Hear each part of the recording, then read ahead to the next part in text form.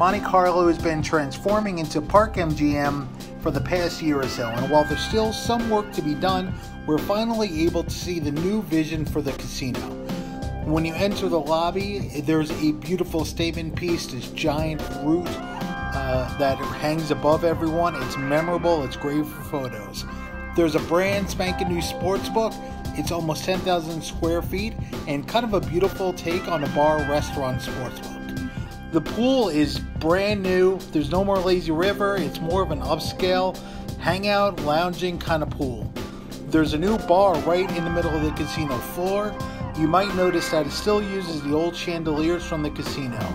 And now there's a new coffee shop, a new Starbucks, more toward the pool area. There's also a handful of new restaurants opening. Primrose has a beautiful, beautiful bar, and Bavette Steakhouse is one of the best in Las Vegas right now.